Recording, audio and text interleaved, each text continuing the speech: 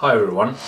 In this video I'm going to explain the universal gas law, and I'm going to give you some tips on how to distinguish the four core processes that we study in the thermodynamics studies. First of all, let's start with the universal gas law, which is the following. We have P times V to be equal with N R T. Now let's explain each of the variables. We have P to be the pressure of the gas in pascals, V, which is the volume, which is measured in cubic meters, N, which is the number of moles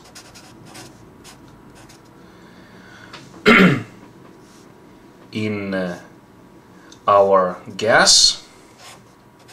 The unit is moles.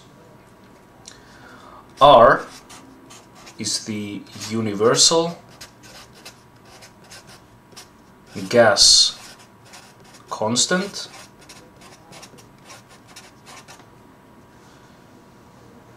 We're going to find the units later. And T is the absolute temperature measured in Kelvin. So we can derive the units of R by rearranging this equation like this.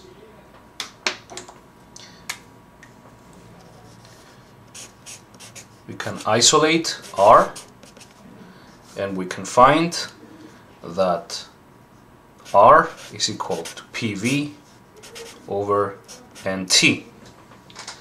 And so the units of R is pascals times cubic meters times moles to the -1 because it's reciprocal, and reciprocal Kelvin. So let me explain the terms of this law. In this container we have a gas, n moles of gas. The pressure this gas is under is defined as the force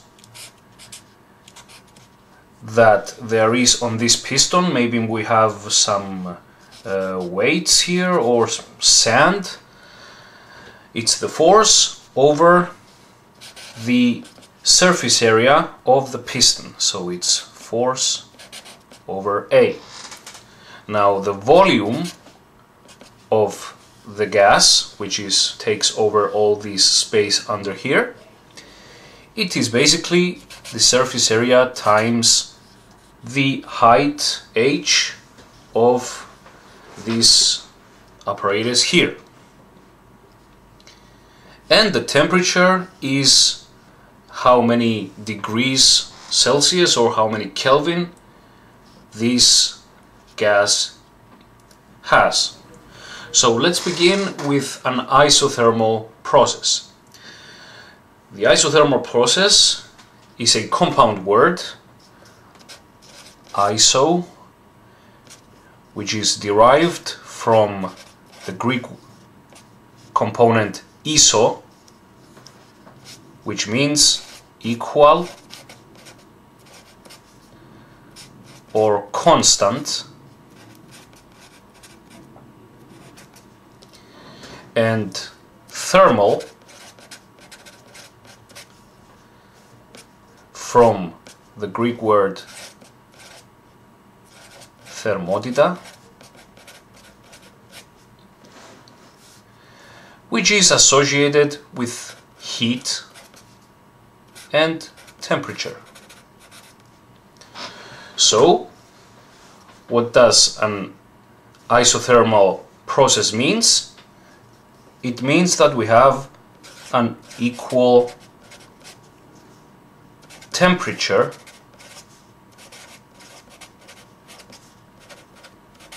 across the whole process. So T is constant in this case. And so our universal gas law becomes like this: P is equal to nRT times 1 over V. So this is constant because the amount of mass, the amount of moles in this case of the gas is constant, this is a constant, and the temperature again is constant.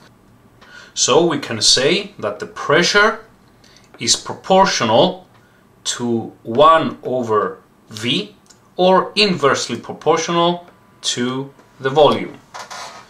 So the PV diagram of this process is something like this: a hyperbola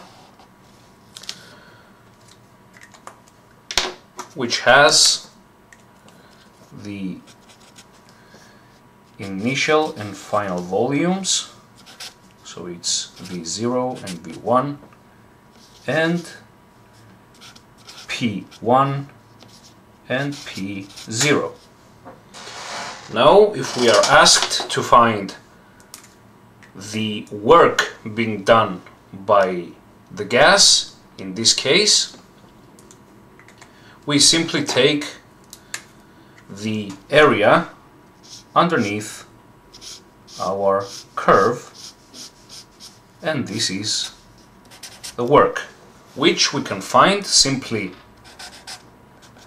by minus integral from V0 to V1 of P of V dV. This is the definition of work. And we can find that the work is nRT ln V0 over V1. Next, we're going to take a look at the isobaric process, which is derived again from iso,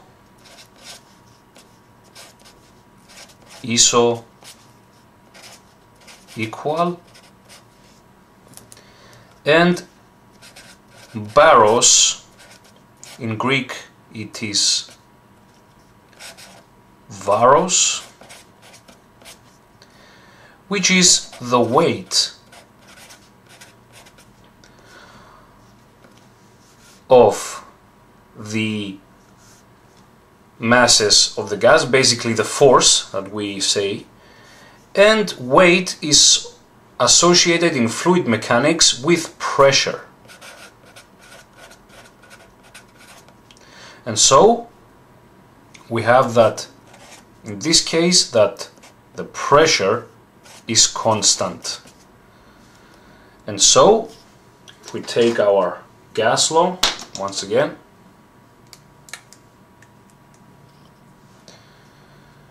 that P is nRT over V,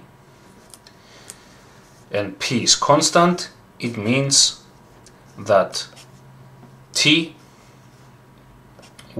over V1 is equal to T2 over V2.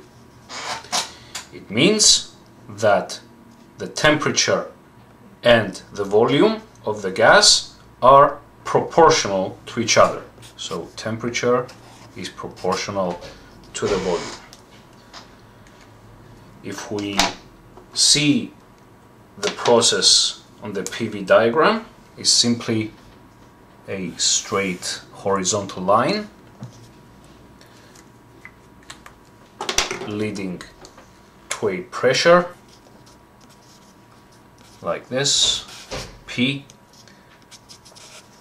and V0 and V1. Once again, the work done by the gas is this area over here, and we can find it again using the integral V0 to V1 of P dV. But since P is constant, it can be taken outside of the integral. We're left with only the integral of PV, and so the work is simply P minus P times V1 minus V0. Our shape is just a rectangle. Next, we have the third process. It is called Isochoric process, again from iso, and choros, in Greek choros, which is 3D space. Okay, so this is associated with volume. And so, in this process, the volume is kept constant. And from our gas law, we have that P is equal to nRT over V, or alternatively, V is nRT over P. This means that the temperature is proportional to the pressure of the gas, and that T1 over P1 is equal to T2 over P2. Now this process on a PV diagram has this form, a vertical line in this case, like this. This is the constant volume, this is P0 and P1. Now we see that there is no space under the curve to calculate the work be done, which can be confirmed from the integral minus integral P dV, which is from V to V, and this is 0. So the work being done by the gas is 0. And now we're going to see the final of the 4 processes, the adiabatic process, which is derived from the negating alpha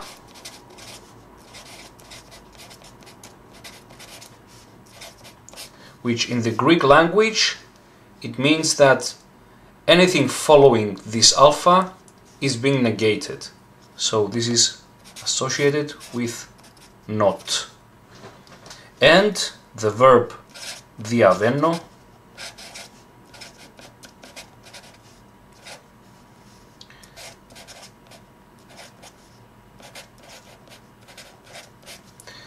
which means pass through, or for humans, pass by. We will not want to see this, so we keep only the pass through. So this word means that nothing passes through. In our case, for our system, it means that no heat from the system's surroundings is passing through the wall and into the gas. And so this process has a PV to the power of gamma to be constant, or PV over T is also constant, where gamma is Cp over Cv, and Cp is the specific heat capacity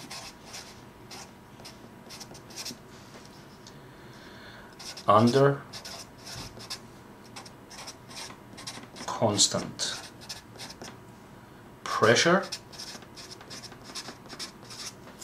and Cv is the same thing, specific heat capacity under constant volume.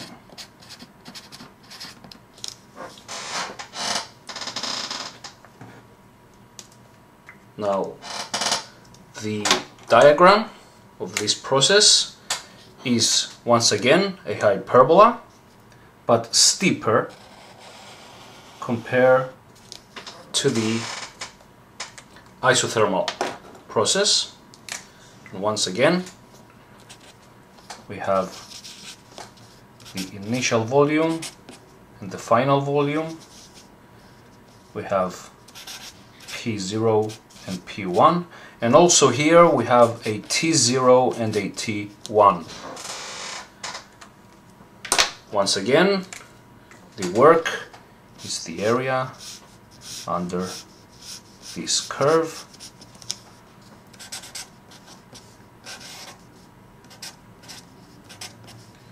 of P of V, this time dV.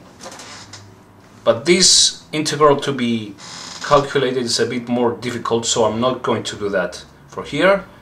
But what I want you to keep is the definition, and basically that no heat is added into the system from its surroundings.